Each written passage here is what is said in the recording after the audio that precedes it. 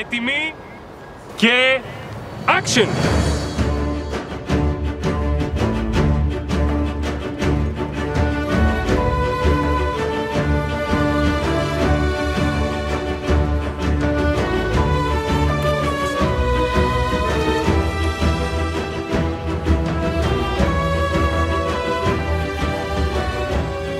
Είσαι εδώ.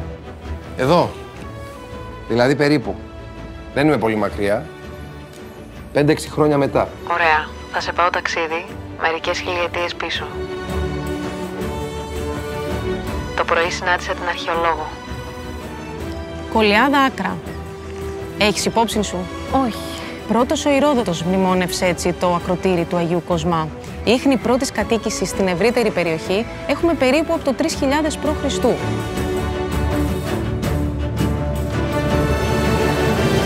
Αν λοιπόν κάποιος από το παρελθόν Έλσα ταξίδευε με έναν μαγικό τρόπο από την προϊστορία στο σήμερα, θα έβρισκε στον Άγιο Κοσμά ίχνη της προϊστορικής αποικίας των Κυκλαδιτών με τον μικρό δρόμο που ένωνε τον οργανωμένο οικισμό με την παραλία.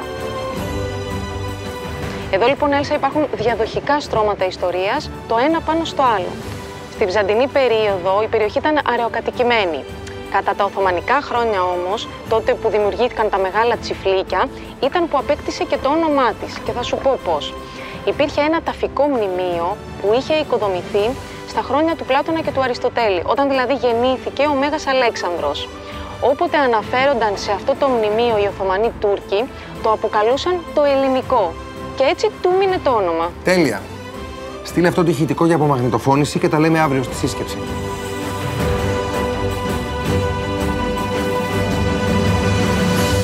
Το 38.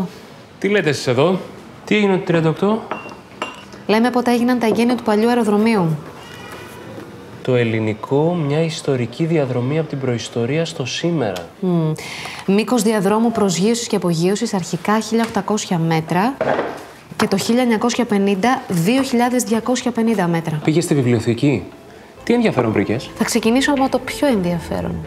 Μια ιστορία επιβίωσης με αφίξεις και αναχωρήσεις που προηγείται όμως της κατασκευής του αεροδρομίου. Με συγκινεί πολύ αυτή η ιστορία γιατί η γιαγιά μου ήταν μικρασιάτισσα. Βρήκα λοιπόν ντοκουμέντα για το Χασάνι. Παλαιότερη ονομασία περιοχής που σήμερα βρίσκεται στο Δήμο Ελληνικού Αργυρούπολης. Πιο παλιά ακόμα, μετά το 22, έγινε τόπος υποδοχής προσφύγων από τη Μικρά Ασία. Αρχικά στεγάζονται σε πρόχειρα καταλύματα, φτιάχνουν σπίτια, βρίσκουν νερό σε πηγάδια και καλλιεργούν τη γη. Σιγά σιγά έχτισαν μια ολόκληρη κοινότητα, εκκλησίες, σχολεία, μέχρι και κινηματοθέατρο. Το κινηματοθέατρο Ελινικών. Όταν το 1936 αποφασίστηκε ότι εκεί θα γίνει το αεροδρόμιο, οι πρόσφυγες ήδη είχαν ξεκινήσει να μετεγκαθίστανται σε άλλες περιοχές.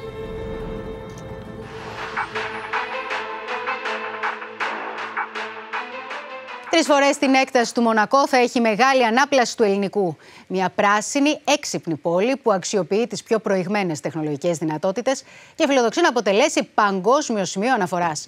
Πρόκειται για μια επένδυση ύψους 8 δις ευρώ, η οποία προβλέπεται ότι θα συμβάλλει κατά 2,4% στο ΑΕΠ της χώρας μας, θα δημιουργήσει 75.000 θέσεις εργασίας, ενώ το δημόσιο θα ωφεληθεί με 14 δις ευρώ έσοδα. Το πάρκο του Ελληνικού θα αποτελέσει το μεγαλύτερο παράκτιο πάρκο της Ευρώπης, μια πράσινη όαση 2 εκατομμυρίων τετραγωνικών μέτρων. Δες αυτό το χώρο. Τίποτα δεν θα είναι το ίδιο αύριο. Αλλάζει η ώρα με την ώρα, μέρα με τη μέρα. Μία από τις μεγάλες προκλήσεις αυτού του έργου, αλλά και το πλεονέκτημά του, είναι ότι ξεκινάει από το μηδέν για τη δημιουργία μιας νέας πόλης με υψηλές προδιαγραφές που θα ανταποκρίνονται στις επόμενες γενιές ουσιαστικά. Ήδη, όπως βλέπετε, έχουν αρχίσει τα έργα των υποδομών, όπως η υπογειοποίηση της Ποσειδώνος, το ρέμα των τραχώνων και το νέο κτίριο των ΑΜΕΑ.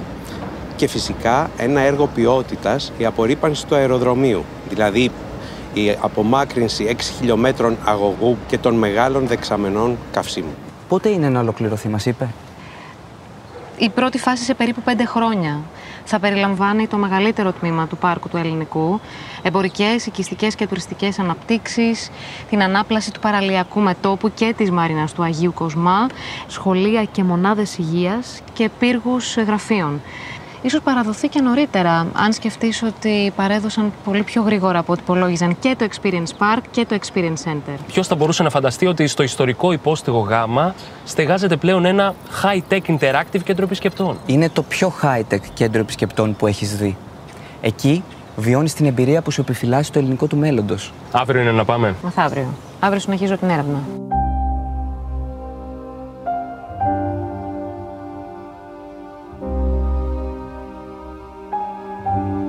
Έχω αρχίσει να συγκεντρώνω τα milestones από το 1938 που έγιναν τα εγγένεια την περίοδο του Β' Παγκοσμίου όταν πάγωσαν οι πτήσεις μέχρι και τη δεκαετία του 50 που ολοκληρώθηκε σταδιακά ο Δυτικός Αερολιμένας. Βρήκα πλάνα από το 1973, τότε χτύπησε αριθμό ρεκόρ 6 εκατομμύρια επιβάτες και φυσικά από το 1975 όταν μεταβιβάστηκε η Ολυμπιακή στο δημόσιο. Σκέφτηκα επίσης ότι θα είχε ενδιαφέρον μια σεκάνς με όλους τους διάσημους που πέρασαν από το παλιό αεροδρόμιο. Αριστοτέλης Ωνάσης, Σάρλ Ντεγκόλ, Σοφία Λόρεν, Ομάρ Σαρίφ, Τζάκι Κένεντι, Άντονι Κουίν και πόσοι άλλοι. Μέχρι την τελευταία πτήση που πραγματοποιήθηκε το 2001. Ωραία ιδέα. Με τις υπόλοιπες συνεντεύξεις τι γίνεται, τις έχεις κλειδώσει? Μοτέρ 27-1. Το σύνολο των αναπτύξεων του ελληνικού ακολουθεί ολιστικά τις αρχές βιώσιμης ανάπτυξης σε όλο τον κύκλο ζωής τους. Ενδιαφερόμαστε για λιγότερες εκπομπές του διοξιδίου του άνθρακα, μειώνοντας την ενεργειακή κατανάλωση και αναζητώντας συνεχώς τρόπους ενίσχυσης των ανανεώσιμων πηγών ενέργειας για να καλύψουμε τις ανάγκες του διελλήνικου. Μιλάμε για μια πλήρη αναβάθμιση του παραλιακού μετώπου. Φανταστείτε μια ριβιέρα γεμάτη ζωή όλες τις ώρες της ημέρας. Μία ακτογραμμή 3,5 χιλιόμετρων που θα περιλαμβάνει κατοικίες, ξενοδοχεία και μία παραλία 1 χιλιόμετρου ελεύθερη σε όλους. Ο πυρήνας της Αθηναϊκής Ριβιέρας θα είναι η μαρίνα του Αγίου Κοσμά, η οποία μετά από τις σχετικές αναβαθμίσεις θα μπορεί να φιλοξενήσει έως και 350 σκάφη κάθε μεγέθους και θα αποτελεί έναν πολυτελή προορισμό αγορών και διασκέδασης. Ανάμεσα στα έργα που θα δώσουν νέα πνοή στο παράκτιο μέτωπο είναι και η Ριβιέρα Γκαλέρια. Ένας χώρος εκλεπτισμένης αισθητικής, σε μια μαγευτική τοποθεσία που θα προσφέρει μια ολοκληρωμένη εμπειρία αγορών, γαστρονομίας αλλά και ψυχαγωγίας. Ο επισκέπτης θα μπορεί να έρθει σε επαφή με νεότερες τάσεις του design αλλά και τις δημιουργίες πρωτοπόρων σχεδιαστών. Να δοκιμάσει γεύσεις από όλο τον κόσμο, να απολαύσει το μαγικό ηλιοβασίλεμα και να ξεφύγει από τους ρυθμούς της πόλης.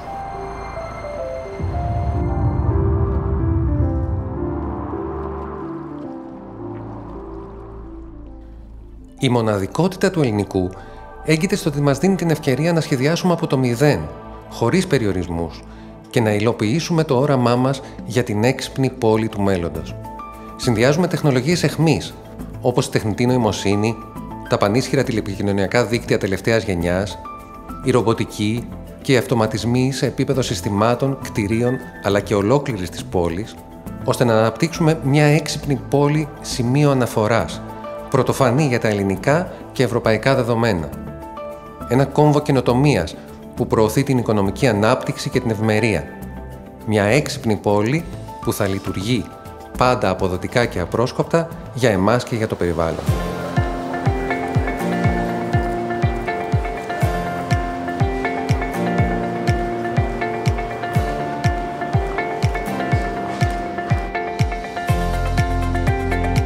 Ο Riviera Tower είναι ο πρώτος οικιστικός ουρανοξύστης που κατασκευάζεται στην Ελλάδα και αποτελεί σύμβολο τοπόσιμο του Ellinikon.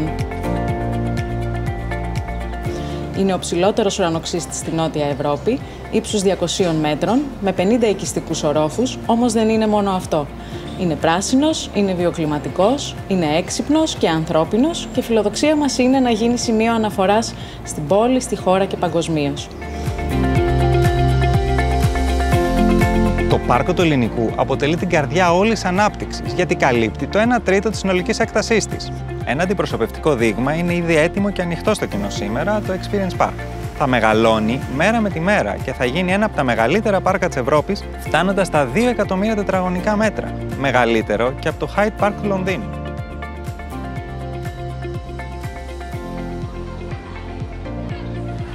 Είναι ένα περιβάλλον οικείο, ένα όμορφο περιβάλλον, πολύ φροντισμένο.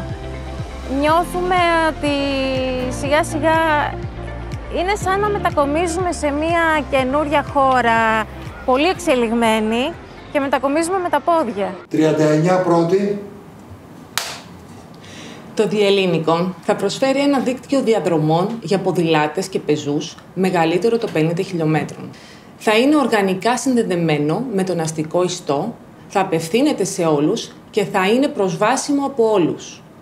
Σχεδιάσαμε διαδρομές οι οποίες περνούν μέσα από πράσινες εκτάσεις με μεσογειακή βλάστηση και συνδέουν διαφορετικές περιοχές, χρήσεις και δραστηριότητες.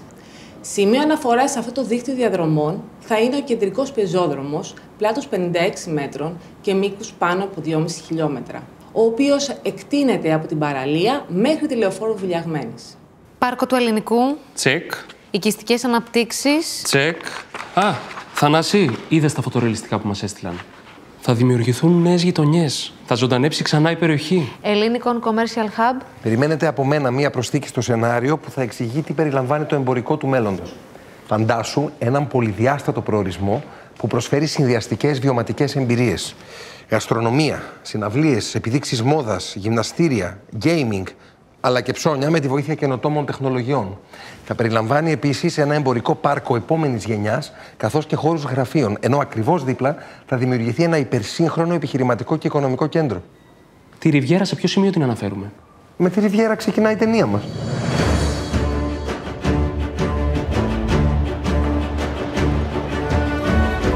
Πήρα το Ολυμπιακό χρυσό μετάλλιο στην Ατλάντα, αλλά συνειδητοποίησα ότι είμαι χρυσός Ολυμπιονίκης όταν πάτησα το πόδι μου στο ελληνικό. Γιατί εδώ μοιράστηκα τη χαρά μου με όλους τους Έλληνες. Στον τόπο αυτό άνοιξα τα φτερά μου για τις θάλασσες όλου του κόσμου. Από το παλιό αεροδρόμιο απογειωνόμουν με την ευχή της γιαγιάς μου και σε αυτό επέστρεφα ακόμη πιο δυνατός.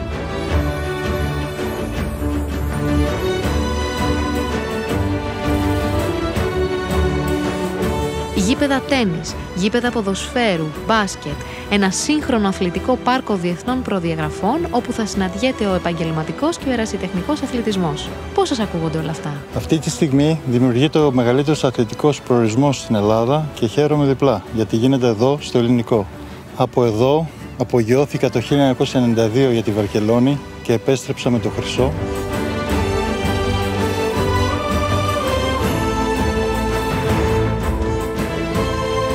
Δεν υπάρχει μεγαλύτερη χαρά από το να βλέπεις κάτι που χάνεται, να μεταμορφώνεται, να αποκτά ξανά ζωή. Το μεγαλύτερο έργο αστικής ανάπλασης στην Ευρώπη. Ένα εμβληματικό έργο που θα είναι φτιαγμένο για όλους μας και θα ανήκει σε όλους μας. Ένα έργο που θα φέρει ένα νέο τρόπο ζωής και για τις επόμενες γενιές.